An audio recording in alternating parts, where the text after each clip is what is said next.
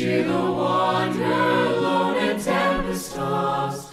No storm can hide that peaceful radiance beaming, since Jesus came to seek and save the lost.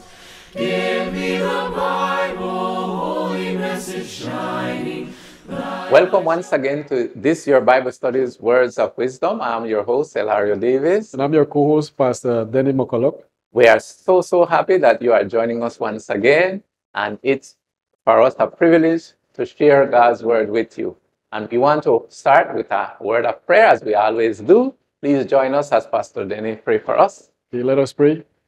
Our dear God and Father in heaven, Lord, we thank you that you give us this moment that we could engage in this Bible discussion. We ask your blessing. We ask that the Holy Spirit would be with us as we present, and also for the viewers that they may understand the message you have for them. All this we pray in Jesus Christ's name. Amen.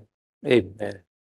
So, my friends, as we last told you that we are studying an important series on health. We call this series Healthy and Happy Bible Seminars. So it has to do with health and what the Bible says about health. The Bible reminds us that God wants us to be prosperous spiritually, but also in good health, even as our soul prospers. So God is interested in our well-being physically and also spiritually.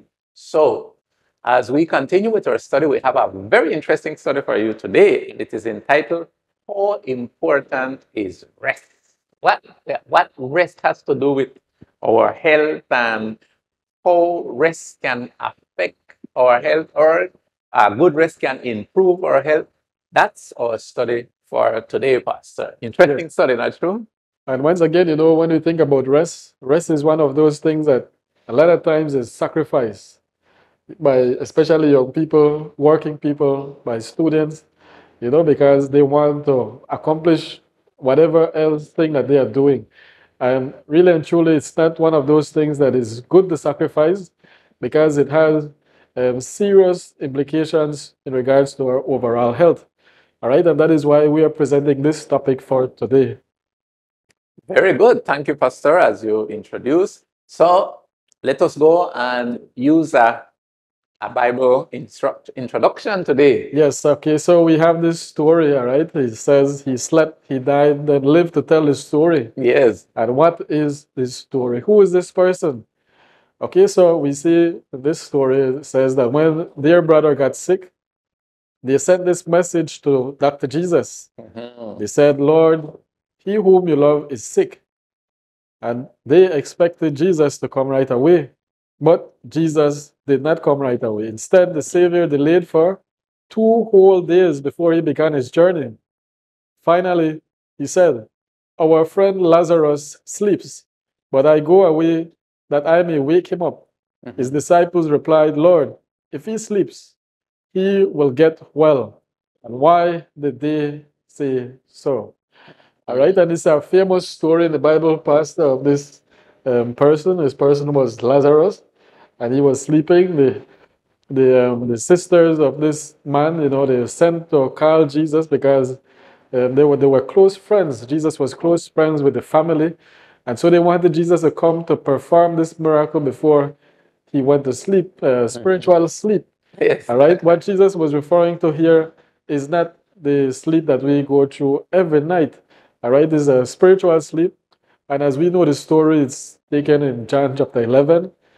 It's a story when Lazarus had died and Jesus performed a great miracle to bring him back to life. Okay, so Pastor, what do you think about this story so far? It's a very interesting story because it tells us about he slept, he died, then lived to tell the story. Yes. So what story? So I guess as we go along in the study for today, we will understand a little better. Yes. But to sleep and to rest, I think is something very important that what we are talking about, because as young people growing up, we don't believe it's important to go to sleep early and all those things. Even though I grew up in a time when there was no light, and my parents, they live in a village that we used to go to sleep along with the fowls. Yes. And as as dusk, as sunset, and it start to get dark, my parents would say, my grandparents rather would say, time to go to bed. So they would have, we would have drink tea, like bush tea, and we will eat a piece of bread and leaf fruit and go to bed. So I used to go to bed early and would wake up very early in the morning as the rooster start to crow 3 o'clock. I would hear my uncle start to get ready. He's a farmer, so he would get ready, wake up very early. And sometimes I would wake, but I think that it's too early and I continue sleeping until might be 6 o'clock, right? But um, they didn't tell us anything, any benefit about sleep and rest and those things. So today's lesson, we will know a little bit about the benefit of sleep and rest. And this story is a very important story that we will run along with it throughout our studies. What is it about sleep? He slept, he died, then lived to tell the story. Well, please keep in tune with us and you will know why. Yes. Now, And we also encourage our viewers to stay with us for the second part of this seminar, because we have the first part. We deal mostly with the physical part of rest, and then in the second part of this program, we engage more in the spiritual aspect of rest. amen. All right, so stay tuned for that. Very good. So sleep. What is sleep then? Why do we need sleep? Why do we need rest? Well, let us see some scientific evidence and importance of what the doctors have discovered and how they will share with us. Nowadays, Pastor, I noticed that, when we go to the doctor, they wouldn't tell you much things. They would just ask you, what do you have? What are your symptoms? And they will write and prescribe, buy this, buy that. But they doesn't tell you, look, you need to sleep more, you need to rest more. They don't really educate you. In other words, I don't know if I'm the only one here, but it happens to me. I don't know if it's your experience as well. Yeah, well, that is, I believe that's a general experience for most people that goes to the doctor. Yeah. And So let us see then. The scientists have discovered that sleep facilitates the production of growth hormones. In other words, all our muscles grow, our bones grow, our body grow. We grow, in a unique way. It's not one part grow and the other part doesn't grow. Everything grows together harmoniously. As the Bible says, we are fearfully and wonderfully made. But listen, sleep stimulates and the production of these growth, it's very important. Then that's why young babies, they sleep so much. Yes, and they are encouraged to sleep a lot. I have a granddad, and my son say, Daddy, this baby sleeps a lot. Yes. But sometimes in the night, the baby don't want to sleep because sleep so much in the day that every bit they wake up in the night. I say, oh no, that's so terrible. So you can't sleep now, and the baby sleeps during the day and in the night sleep, but wakes up a lot. But sleep, generally speaking, my friends, it stimulates the hormone growth. And another aspect, Pastor, you want to share the second one, and then I share the third one? Strengthens the immune system, enhancing resistance to illness. All right, so if you're more prone to getting sick, and you could evaluate your life, and if by chance you're not sleeping sufficient, then what you need to do is just get sufficient rest, all right, because this helps your body to have a strong immune system. And that is important. We don't want to get sick. And I like the next one, Pastor. Sleep increases brain function. We always say we have bad memory. I can't memorize. I can't remember. I can't concentrate.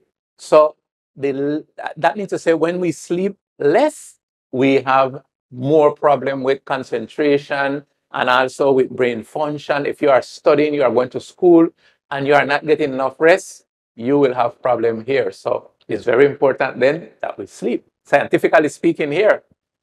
And also students that tend to get sufficient sleep every night, the studies show that they tend to do better in school. All right, so once again, if you're not getting enough sleep as a student, try to schedule your time better that you will get sufficient sleep. All right, the last point here is that sleep helps us to be alert, enabling us to make good decisions. All right, and as we are studying the healthy and happy seminars, the objective of all of this is that you could reach a point that you could make better decisions that you could be healthy and happy, because life is all about decisions. It's one of those God-given rights that God had given to us. And so we want to make the most out of it, all right? And then we maintain ourselves in good health, and we will make better decisions. It means to say that when you have good sleep, good rest, like you're more sober, you're more calm, less irritation, you can concentrate better, you can think better, and you can make better decisions. And you don't short temper, because sometimes you are so irritated, you haven't slept well, so you wake up in the morning and you are rushing to work and a lot of stress. So as long as you sleep enough, you will have better control over yourself and you will be more alert. Can you imagine driving, man, this is dangerous, and you haven't have enough and good rest, it could put your life in Yes. danger and the other people's life in danger. And we know that driving while you're sleepy is more dangerous than when somebody is drinking and driving. What? So it's more deadly. Oh, you see importance of rest. So we are talking scientifically here, my friends. So it's very important. Rest is very important. So let us see then. Let's see what the Bible and health practitioner says about adults. What adult needs of rest? For example, they say adults need between 6 to 8 hours of sleep daily. So what are the dangers of insufficient sleep? Let's go to a true and false, Pastor. Let me start with this one, and then you get on to the other one. True or false, my friends? If you can interact with us, put in the chat or somewhere there, and let us hear from you. So when we decrease amount of sleep, when we decrease the amount of sleep, we usually increase the amount we eat. Is this true or false? Generally speaking, yes.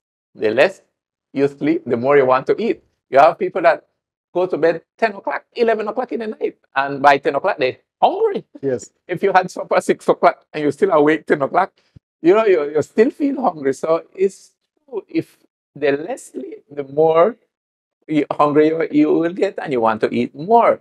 So it's good that we go to bed early, yes, but have a good supper 2 hours or 3 hours before we go to bed, so you can have a nice smooth sleep. Your stomach can be at rest and your body can be at rest and your mind, and you can get a good night rest and wake up energized next morning. The next one, Pastor. Closely connected to that is because you increase the amount of food that you eat, the more food that we eat, then the more weight we gain. All right, so we see this close relationship between gaining weight and lack of sleep. Exactly. Okay. And the other one, true or false, Pastor? The more food we eat, the more weight. Oh, yes, that one's good. No, the third one is more weight gain increases the risk of hypertension and diabetes. Is this true or false? Well, it's true. The more weight you gain increases the risk of hypertension, because then your body is heavier. You have more the arteries have to stretch more over your body. The heart need to beat more. So definitely it's a risk, and weight and obesity is a really danger, as we saw in another study previously. It's a danger for our health. So, well, if we sleep less, it makes us be more a risk to diabetes. So let us be careful with that one, no? But really also, that obesity put a strain on all the organs in the body. So most of the organs need to work more in order to process the extra food that you're putting in the body. All right, sleep deficiency makes us drowsy. So some people use caffeine to stay alert. All right, and this really is a downward spiral. If you would engage in this habit, all right, this will be a downward spiral in your health, because caffeine, it affects, yes, it contributes to you feeling more alert, but then at the end, the side effects of it is that you become, anxious. And so you want to continue drinking more caffeine. Oh my. And then also it says that true or false, caffeine gives a high, then a low, and people tend to get addicted. True or false? It's true. Because if you are tired and you haven't slept good last night and you need to be alert, you need to do something, you drink a cup of coffee, you're alert again. As that wears down, then you gone down to your normal again, and you need another dose to boost up. But in the long run, this can create addiction. Yes. And when we are addicted to caffeine, it's something terrible. You need to have it every day. And once you don't drink it, you have a headache. Kind of these symptoms can happen to you. Yes. All right. And the last one, we already mentioned it, is that lack of sleep results in fatigue, causing accidents and deaths. Very good, Pastor. But many people find it difficult to sleep. So sleeping pills is a big business today. So what can we do to get a good night's sleep free of charge without these needing to use pills and all those things? How can we do you know that a lot of people, Pastor, today really have problems to sleep? And sometimes they are minor things that they are not doing what may be causing this to happen. And let us see a few of them today. Let's start with number one. Yes. Establish a regular time to go to sleep, including weekends. This one tough, Pastor. Talking by experience. I am we have people that they are early birds and late birds. That's what they call them. I tend to be a little late bird person, but my wife is an early bird. So we balance, Pastor. She would go to bed very early, but I make sure I lock up everything. And then she will get up very early and she start doing everything early in the morning.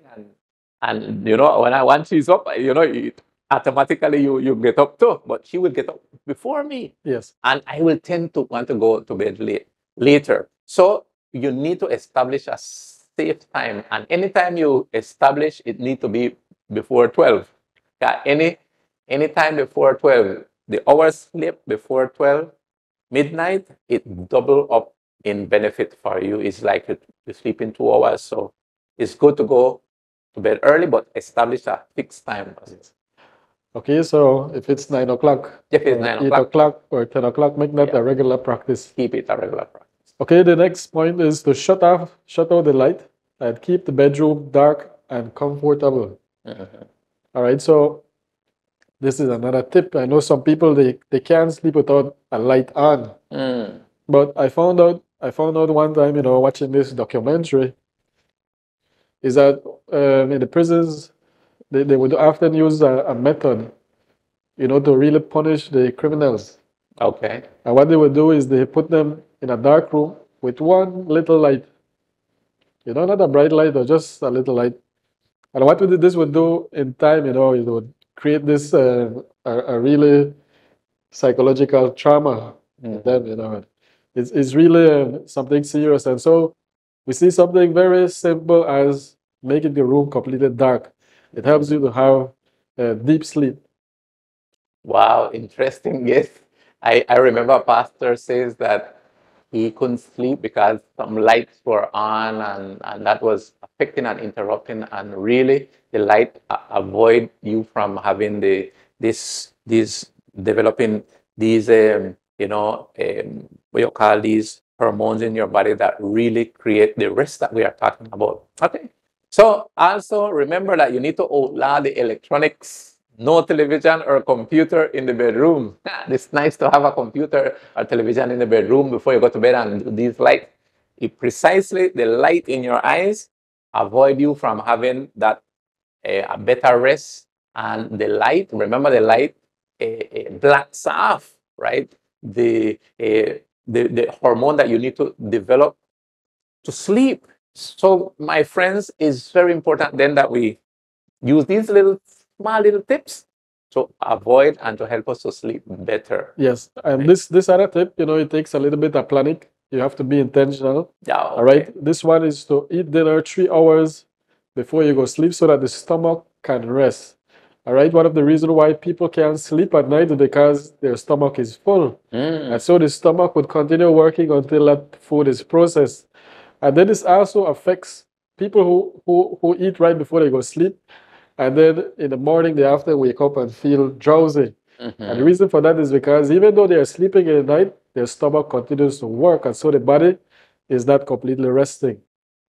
Oh, interesting, interesting. So see, my friends, these are tips Yes. that you can use. And one last one, say relax with a warm water. You know, if things get kind of little tough and tight and you really can't sleep, relax with warm water, shower, soft music, or meditate, pray before you go to bed. And Yes. you know, sometimes we have problems, we worry. We will go to that in a while. And then these things, you know, are on our mind, or on our mind. We have, you know, the discussion, the debate there, and we haven't fixed up those things. All these things can play a role of not allowing you to have a good sleep. So relax, get a little bath, and I would add to it a little massage, you know. But, Yes. if you don't have someone to do the massage, if you're not married, and well, let the water do the massage for you, warm water and Yes. cold water. I think you miss one here, Pastor, is to ban alcohol and caffeinated drinks. Right? Because stimulants, they prevent relaxation. All right, we know the caffeine and alcohol, they make you more alert, or they give you that sense of being alert, which you know, the science have proven that it's not really that you're more alert, but you know, it's just a stimulant. It makes you feel like you're more alert. But then what this does, it prevents you from sleeping. All right, so avoid these things before you go to sleep if you consume it. If you don't consume it, well, we encourage you not to consume it at So that all. means to say if you drink like those beverages that have in caffeine, like, you know, Yes. that will prevent you from having a good night rest. Yes. And so it's good to check those energy drink. A lot of people like to drink to see if it has these stimulants, and avoid all of them. Anything that stimulates you as a person, you know, stimulates your mind, don't drink that before you go to sleep, because it will affect you from falling asleep. Yeah. All right. So, however, good sleep therapy also treats the mind. All right. So, the mind is the center of operation. And we say avenues to the mind, right? All things are gearing to have a good mindset. And also, bad things can give us a bad mindset. Now, the mind and sleep is very important. Here's what the Bible has to say about the mind.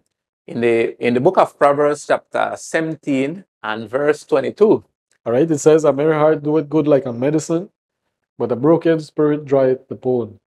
All right. Notice a merry heart do it good like a medicine.